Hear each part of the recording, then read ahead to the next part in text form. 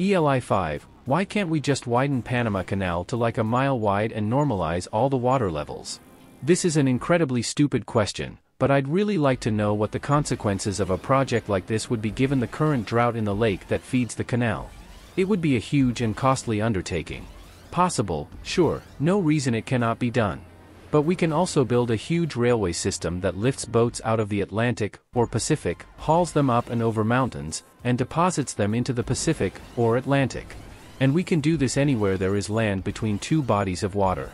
The reason we don't do it is the same reason we don't widen the Panama Canal. The costs involved greatly exceed the benefits. And I'm not sure what you mean by normalize sea levels, but if you mean why can't we remove the locks and connect Atlantic to Pacific without using the lock system, you should know that sea level on either side of the canal is different.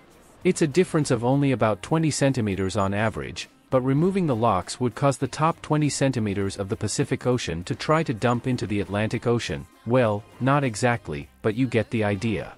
The volume and force of water flowing from one ocean to the other would be enormous.